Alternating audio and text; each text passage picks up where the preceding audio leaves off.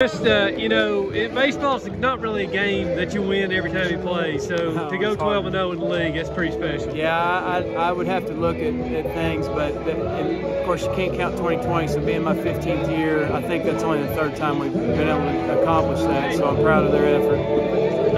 Tell me about this game, because it kind of, Boone got off to a little bit of a hot start, but I mean, this is just typical of your team to just kind of bide their time and keep staying in it. Yeah, well, and this was a good win for us because they kept us in check at the plate, and for our pitching staff to, roll 4 different guys out there and do their job, and I was proud of our effort because we need wins like that too going into the postseason. That was definitely, getting us where we need to be as we head towards May.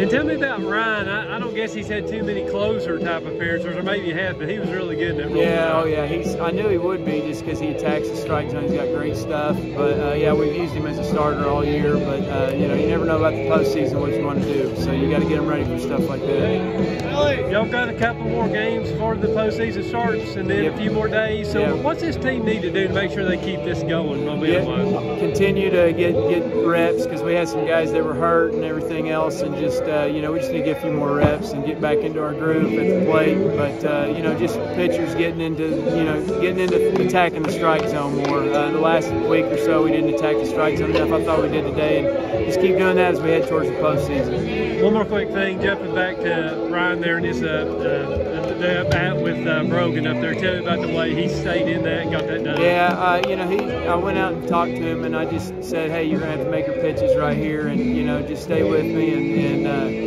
let's just execute one pitch at a time. And it wasn't how you want to draw it up. You don't want to bring up their best hitter right there, but I thought he executed really well. Thank you, Coach.